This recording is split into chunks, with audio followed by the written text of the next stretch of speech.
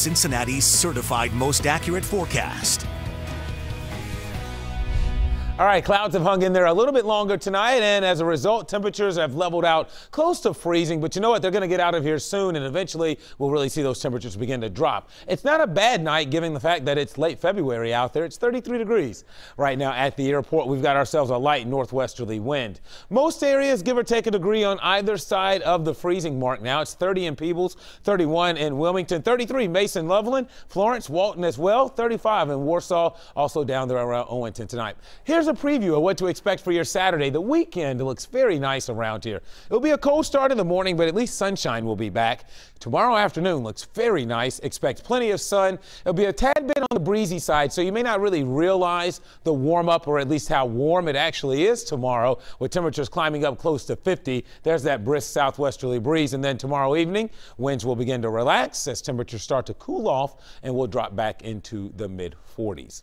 Here's a look at the weather map tonight. You can see we've still got these clouds, and they're pretty much situated right over Indiana and Ohio tonight, but the back edge is quickly moving towards the Indiana-Illinois state line. That is high pressure is going to ease its way into the Ohio Valley for the weekend and really bring us a splendid weekend of weather here. We're talking lots of sunshine, highs in the 50s tomorrow and then 60s as we get into Sunday. Here's a look at Futurecast. The clouds will clear out of here. Expect plenty of sun as we head into your day on Saturday, and then it looks like as we head into Sunday, looking very, very nice. Now, things will begin to change late Sunday night, but that will be well after dark.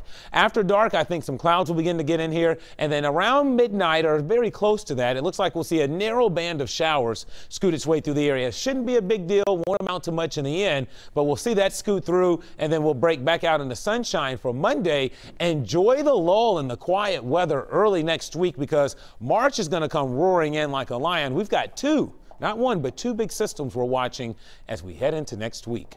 26 for an overnight low tonight underneath clearing skies. Again, over the next couple of hours, we should begin to see those clouds scour out.